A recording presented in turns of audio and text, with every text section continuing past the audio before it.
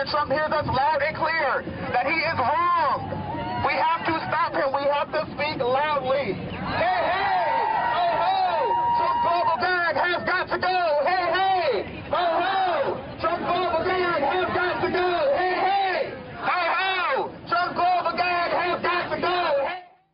That was from yesterday's A Day Without a Woman protest. It turned into an anti-Trump protest. That was being led by a man. Female protesters encouraged to take the day off from work, even avoid shopping, even stop smiling in solidarity. That's what one advised.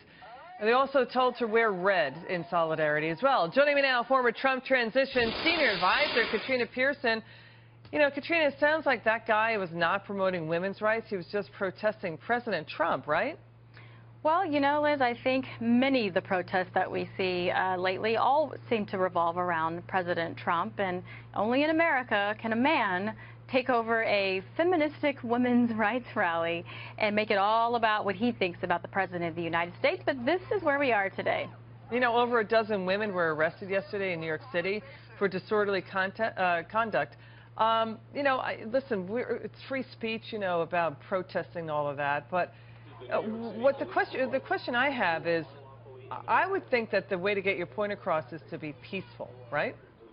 Well, one would think, yes. And, you know, the left has spent a lot of time talking about Trump campaign and their supporters and how angry that they were, when in fact, you see, it's just the opposite.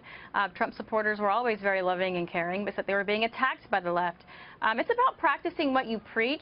And it's past time for the left to learn that, because I do believe the American public is getting very tired of these types of things, particularly those that pull teachers out of the classrooms. I mean, how many women are hurt when they have to find child care for their kids or take the day off of work, which is exactly what happened in this case. Yeah, Katrina, and also we had this one conservative group. They countered the protests. They did hashtag without a woman with hashtag we show up, meaning we show up at work, and hashtag not my protest. And, you know, this group encouraged women to continue working and serving and giving and sharing. They're saying that's the way to set the example. Do you see anything wrong with that?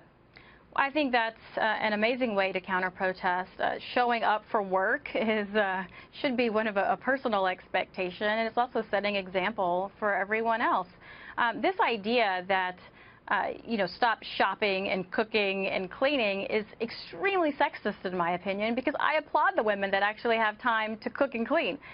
So the whole thing was just background noise for a greater picture, which is just people who want to set out and try to continue this derangement around President Trump and continuing to protest his election. You know, Melania Trump, the First Lady, held events yesterday.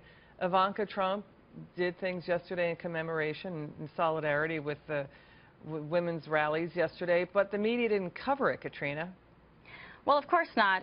Like I said, this is just a continuation of pushing out this propaganda, really, that a lot of people are upset with President Trump, and that's simply not the case.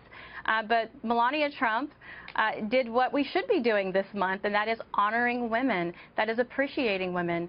And unfortunately, the left thinks that smiles are reserved for women. It just really doesn't make sense anymore, Liz. Yeah, I want to get back to your comment before about some of the things that were suggested sounded sexist.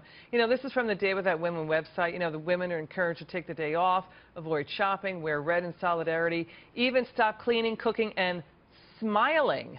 How does that sound to you? I think it sounds extremely sexist, and I mean, I was kind of offended when I heard it myself. Like I said, I don't even have time to cook and clean. So to reserve those types of duties and assign them to women, that in and of itself is sexist, and no one even called them out on that.